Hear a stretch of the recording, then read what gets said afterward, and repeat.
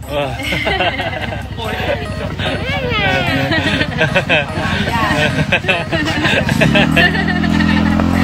so silly.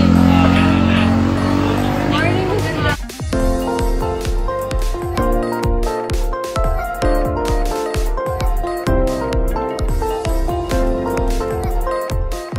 May pa-Halloween party sa Isla ang restaurant ni Andi para sa kanilang mga customer. Hindi talaga nawawala ng party-party basta sina Filmar ang nag-organize. Kahit pa paano ay masaya ang mga taga-Isla bago sumapit ang undas. Panoorin at kung hindi pa nakasubscribe, don't forget to click subscribe and hit the notification bell to keep you updated.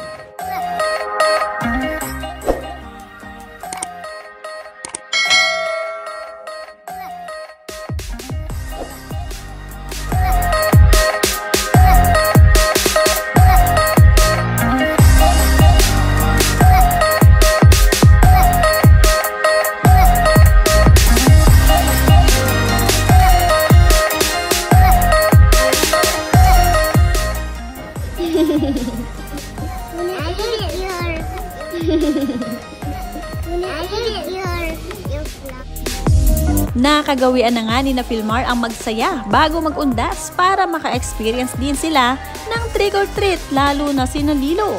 Taon-taon dahil yan ang kasiyahan ng mga anak nila, kaya naman talaga nag-e-effort sila, lalo na ngayon na may mga sarili na silang restaurant, doon talaga nila ito ginaganap.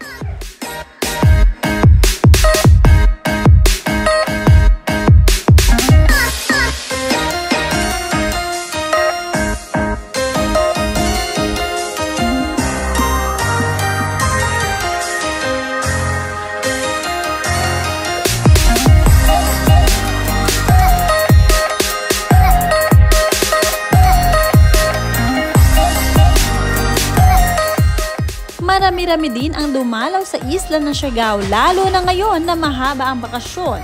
Kanya-kanyang lipad mula pa sa Manila ang mga kaibigan ni Andi, kaya naman nagkita-kita sila sa bagong resto ni Andi.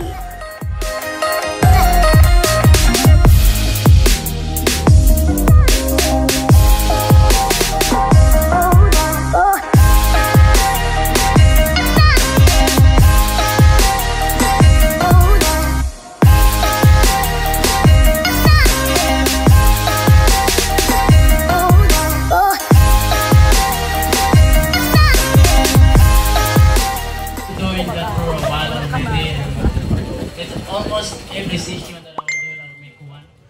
So I knew I can do it in the group.